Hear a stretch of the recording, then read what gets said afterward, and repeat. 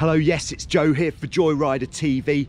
Today we are going to be looking at how can we gauge how much rig tension to put on your boat when you don't have a rig tension gauge. What?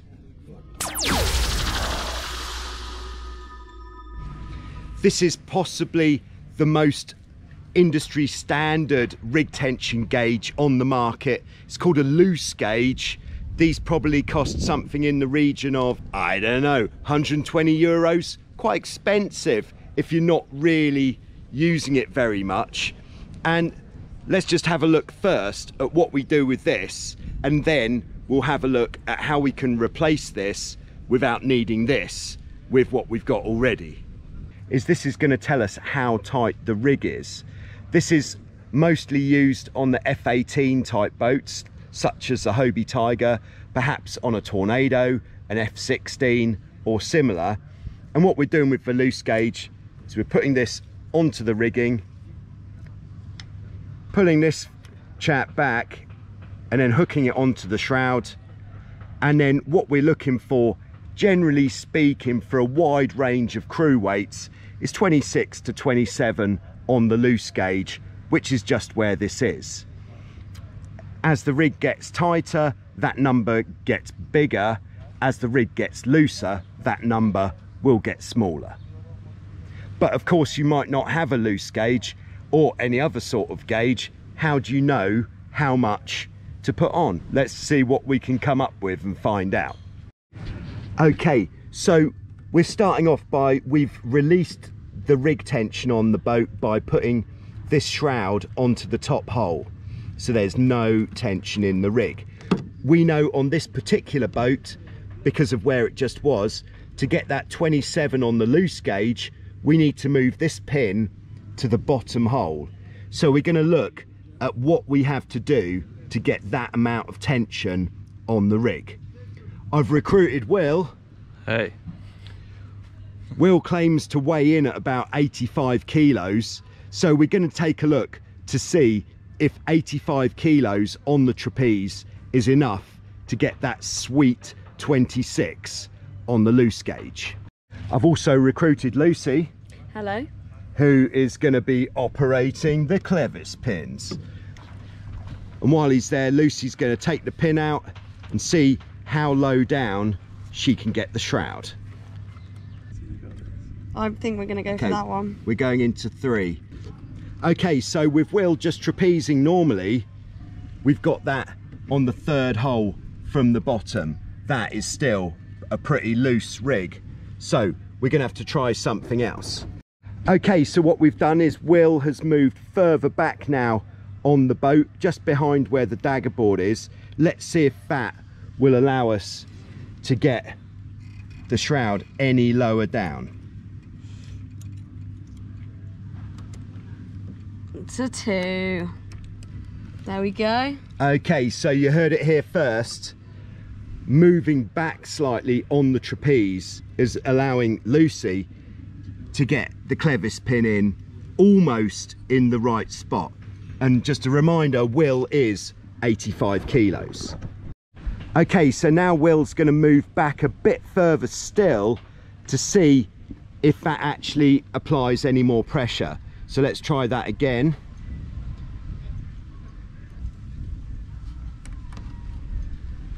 So there we go, and she's in. So there we go, with Will trapezing this far back, 85 kilos, that's enough to get that magic 27 on the loose gauge. Nice job. Okay, so that seemed to be quite definitive that 85 kilos of Will trapezing just forwards of the back beam is enough to get 27 on the loose gauge of rig tension on the boat. Nice. But what if you either don't have that much weight, or maybe even you could be on your own? Oh my goodness, how are you going to get your rig tension on? Let's have a look. Taken the trapeze line, I've hooked on the main sheet, And what I want is to keep the main sheet traveller right at this end of the beam so we get the maximum amount of pressure. So what I've done is I've taken another line, and then you're not going to believe this, but I've actually tied it to a tree.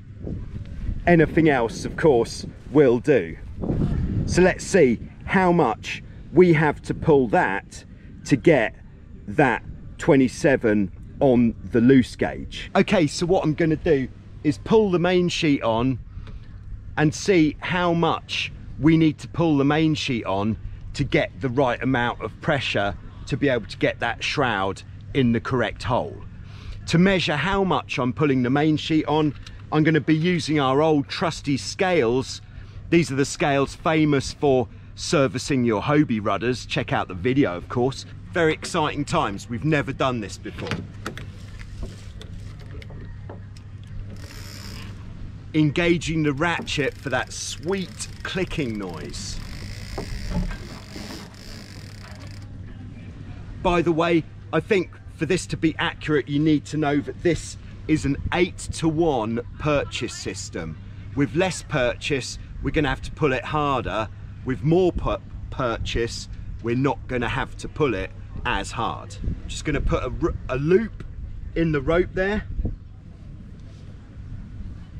So then I can hook the scales onto the loop and start pulling. Don't even know if this is going to work.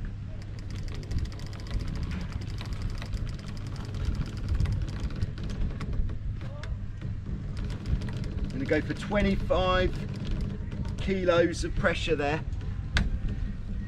Okay, so that's 25 kilograms of pressure I just pulled on to the main sheet. Lucy's now going to see if that is enough to get the shroud onto the correct hole. So 25 kilos of pressure is getting us one hole higher than where we want to be. So we're going to have to pull it harder to see how much we need to get it into the correct hole. Let's go.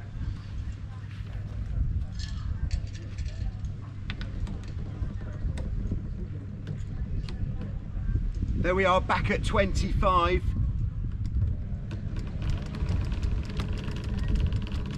That's 30. All right, let's stop at 30 and see if that is enough to get that in the right spot. Okay, so 30 kilos on the 8-to-1 is enough to get the shroud in to the correct hole to get 27 on the loose gauge. We've already said that we're using an 8-to-1, so if we were using a 6-to-1, we'd need more pressure. In fact, I think it'd be a shame if we didn't try that, seeing as we're here. Okay, so we've now got the 6-to-1 on here. We're going to need to pull this to see how much we have to pull it to make things happen. So that is 33 kilos. Yeah, we're in? We're in. Okay, so there we are. With the 6-to-1, that needed 33 kilos. The other thing that, of course, could influence these numbers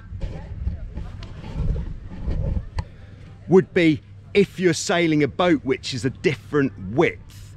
If you've got a wider boat, like a Tornado that's 3 meters wide, you're not going to need as much pressure with the same set of blocks, with the same purchase, as you would with an F18, which is 2 meters 60 wide.